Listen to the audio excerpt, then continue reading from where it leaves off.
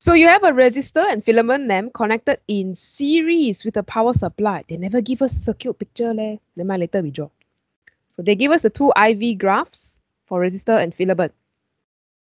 Potential difference across resistor is 3.3. What is the resistance of the lamp? If I don't know where to start, I'll just draw a circular. Okay, so we have power supply. And in series, you have resistor, you have lamp. Filament lamp.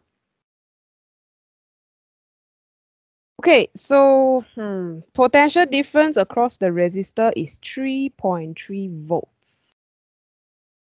That is a clue. I have to start with that. The only clue I have is the graph. So let's try to look at the graph. If you have 3.3 volts, where is 3.3? This is 2, 4, 6, 8. Oh, 3.3 is somewhere here. Let's draw some dotted lines up. Nice. So intersect 0.3. That means the current flowing through this resistor is going to be 0.3 amp. But this current is the same value that is going to flow through the filament lamp also. Because they are only one loop, right? The current didn't split here, split there. So now I have to check part 2. Okay, 0.3 amp. They have the same current.